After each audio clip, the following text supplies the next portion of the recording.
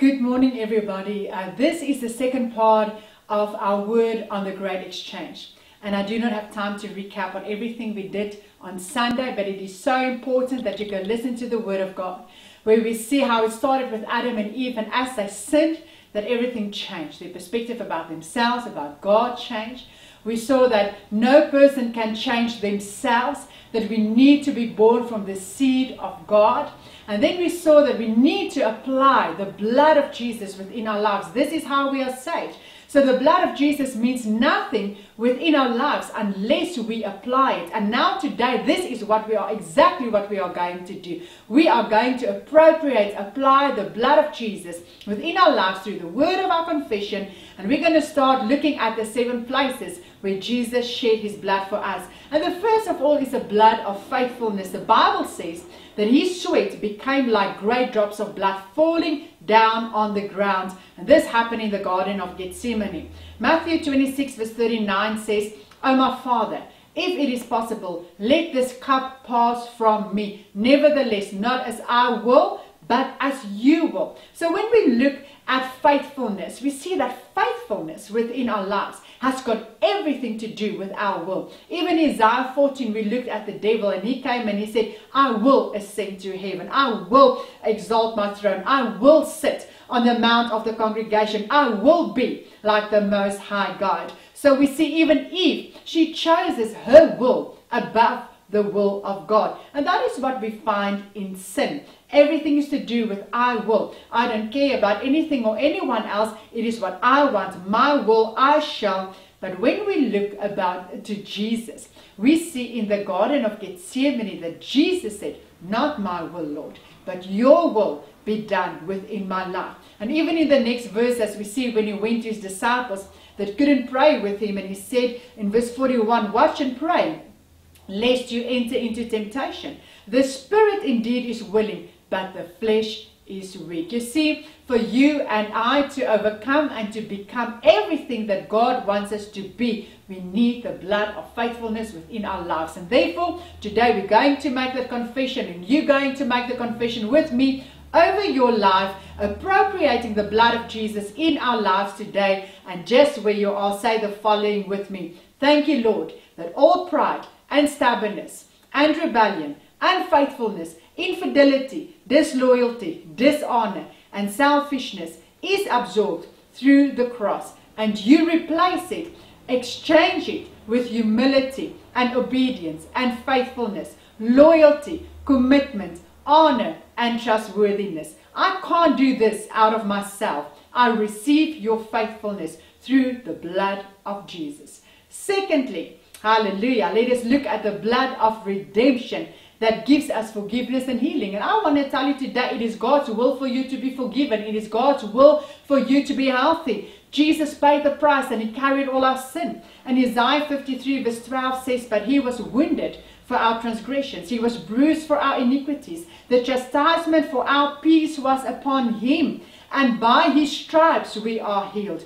All we like sheep have gone astray. We have turned everyone to his own way, and the Lord has laid on him the iniquity of us all." And therefore, you and I have redemption. So say with me, by the blood of Jesus, I am redeemed from the power of the enemy. Amen. So you don't have to pay. You don't need to be punished. The price has been paid. Secondly, by the blood of Jesus, we are forgiven. So say with me, by the blood of Jesus, I am forgiven of all my sin.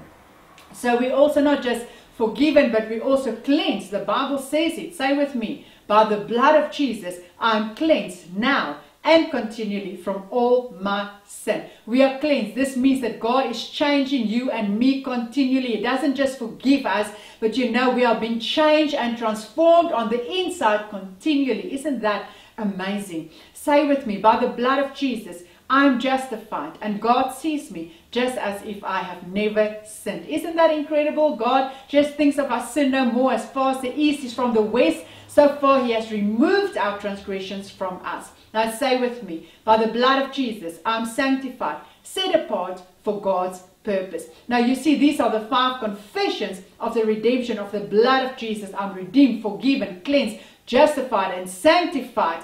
And so the Bible also, we see that God wants to bring us healing. Healing in our hearts, healing in our bodies, healing in relationships. This is what the blood of Jesus does within our lives. And now make this confession with me. And we already read Isaiah 53 verse 12 that says that he was wounded for our transgressions, he was bruised for our iniquities, the chastisement for our peace was upon him, and by his stripes we are healed. So say with me, thank you, Lord, that your blood absorbs all sickness and disease, desire for unhealthy things, unhealthy habits, physical laziness, restlessness, stress, and anxiety. And in replace and exchange, you give me health, a desire for healthy things, healthy habits, a desire for physical exercise, good sleep, and peace. I receive it in Jesus' name. Isn't that powerful? Now, thirdly, I want to look at the blood of identity. And we see that the beard of Jesus was pulled out of his face,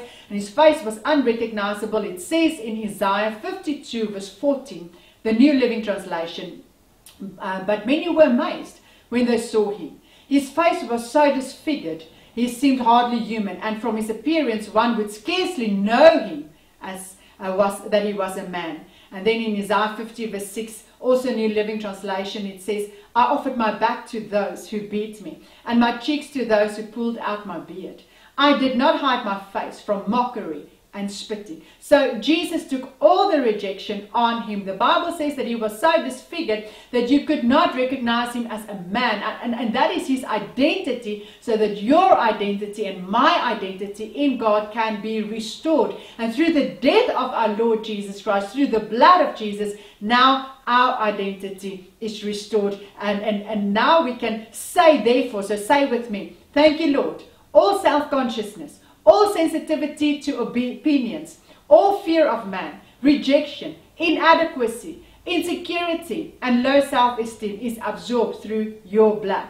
And you replace it with a God consciousness, a sensitivity to your Holy Spirit, a fear of God, acceptance, confidence, complete security, healthy esteem in Jesus Christ. Thank you, Lord, that this is made possible through your blood. Number 4, let's continue to the next confession. And this is the blood of conquest, where we see the crown of thorns on the head of Jesus in Matthew 27 verse 29. When they had twisted a crown of thorns, they put it on his head and a reed in his right hand. And they bowed the knee before him and mocked him, saying, Hail, King of the Jews. Now, we see that the thorns represent the curse on the earth. Genesis 3 verse 17 says, Cursed is the ground for your sake. In toil you shall eat of it all the days of your life. Both thorns and thistles it shall bring forth for you. And you shall eat the herb of the field. In the sweat of your face you shall eat bread, till you return to the ground. For out of it you were taken. So the earth is cursed. The workplace is cursed. The work environment is a cursed environment. But you and I sanctified through the blood of Jesus. Because in Genesis 1 verse 16, God gives us the original blessing where he says, be fruitful, multiply, fill the earth, subdue it, have dominion over all. And that is God's will for our lives. So God's will for you is to prosper. It says in Deuteronomy 28 verse 18, and you shall remember the Lord your God, for it is he who gives you power to get wealth. So who is your source?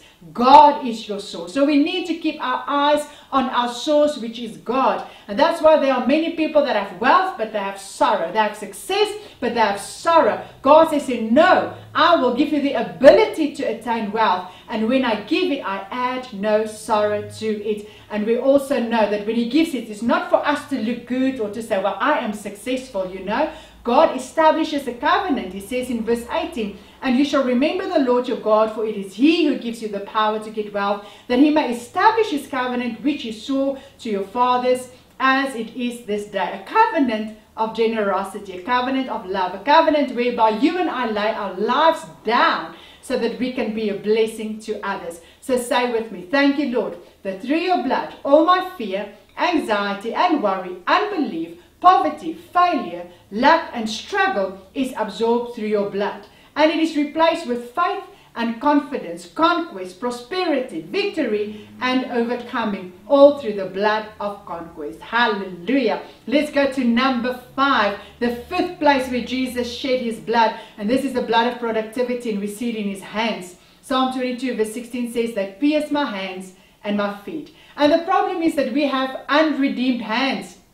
Isaiah 59 verse 3 says, for your hands are defiled with blood, and your fingers with iniquity. So many of us have lazy hands, procrastinating hands. We have mediocre hands. We have hands that hold idols. We have hands that take bribes, that steals, that are unjust, right? And that kills. And now, but through the blood of Jesus, our hands can be redeemed. Our hands can be creative. Our hands can be loving hands. Our hands can be hands that save and rescue. Rather than hurting, it can heal. Rather than destroying, our hands can build marriages and houses and communities. And therefore, say the following with me. Thank you, Lord, that through your blood, all laziness, mediocrity, lack of follow-through, of going through the motions, procrastination, sloppiness, cruelty, violence, injustice, being stingy, all of that is absorbed through the blood of Jesus Christ. And in exchange, we receive hands that good work ethics, we receive excellence, diligence,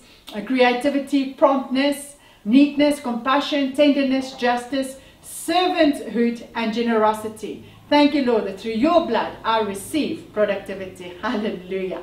The 6th place where Jesus shed his blood is on his feet, the blood of purpose. And Isaiah 52 verse 7 says, how beautiful upon the mountains are the feet of him who brings good news, who proclaims peace, who brings glad tidings of good things, who proclaims salvation, who says to Zion, your God reigns. So purpose always means you are initiating. You are the one that is going. Romans 10 verse 14 says, how then shall they call on him, in whom they have not believed? And how shall they believe in him of whom they have not heard? And how shall they hear without a preacher? So every one of us has got a responsibility to initiate love, to initiate encouragement, to initiate of building a bridge and standing in the gap. And therefore I want you to say with me today, thank you, Lord, that your blood absorbs all ignorance, confusion, distraction, excuses, limits and fears, frustration, good intentions, bad reactions, and you replace it, Lord, with revelation, conviction, focus, progress, faith, faithfulness, fruitfulness, and godly purpose. Thank you, Lord, that I know there is a reason I am alive, and that is to fulfill your godly mandate, your godly purpose. And lastly, the 7th place where Jesus shed his blood, the blood of restoration. John 19 verse 34 says, but one of the soldiers pierced his side with a spear, and immediately blood and water came out. Why? Because his heart was broken, the blood and the water was separated. And when we talk about pressing a spear into somebody's side, we're talking about a closeness, we're talking about a vulnerability, about an intimacy where you have allowed yourself to be vulnerable, where you have given yourself, where you have been transparent, where you have been vulnerable. And what happened? You've experienced hurt and pain. And now you say, I trust nobody. You don't even trust your children or your spouse. And what happened is the blood was pressed through and speared through his side, and he lost all energy. All the energy flowed out of him. And this is what happens when you and I are hurt. Our energy, we just lose our energy with this hurt. We just want to give up. We lose our hope. We lose our strength. But today I want to tell you, God wants to help you. He wants to heal you. He wants to heal your hurt. He wants to heal your heart, your marriage, restore your relationship with your children. So therefore, say with me the following confession. Thank you, Lord, that through your blood, all deep hurt, separation, disappointment, discouragement, and depression is absorbed through the blood of Jesus. And in exchange, I receive a complete heart, total restoration, compassion that love, hope, encouragement, and joy by the blood of Jesus, our Lord Christ. And therefore they overcame by the blood of the Lamb. Revelation 12 verse 11 says, and the word of their testimony, and they did not love their lives to the death. They were not afraid to die. Why? Because they were complete in Christ. They trusted God completely through the blood of Jesus. you and I receive our breakthrough. And therefore, Romans 8:31 says, what then shall we say of these things? If God is for us, who can be against us? He who did not spare his own son, but delivered him up for us all, how shall he not with him also freely give us all things? Who shall bring a charge against the elect of God? It is God who justifies. Who is he who condemns? It is Christ who died and furthermore is also risen, who is even at the right hand of God, also making intercession for us. For who shall separate us from the love of Christ? Shall tribulation or distress or persecution or famine or nakedness or peril or sword?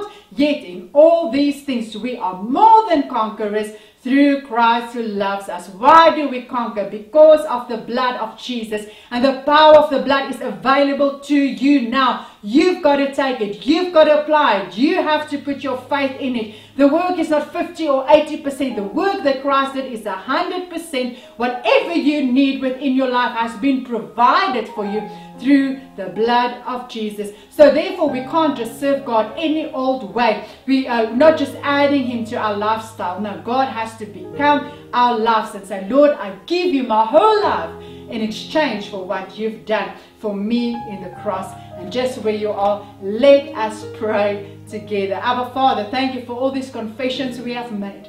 Father, as we're having our communion, taking the bread and taking the grape juice as a symbol as remembering of what God has done for us. Thank you that through it, that the work is complete, that we can be whole in every area, in every part of our lives, that we can be successful, that we can lay our life down, that we can never lose because of the blood of Jesus within our lives. Lord, I pray for everyone that has watched this word and listened to this word today, that they will become whole and complete through this word, through their faith in the blood of Jesus, that their lives will never be the same as they receive what you have done for them, the complete work on the cross of Calvary. And we thank you for that today in the name of Jesus.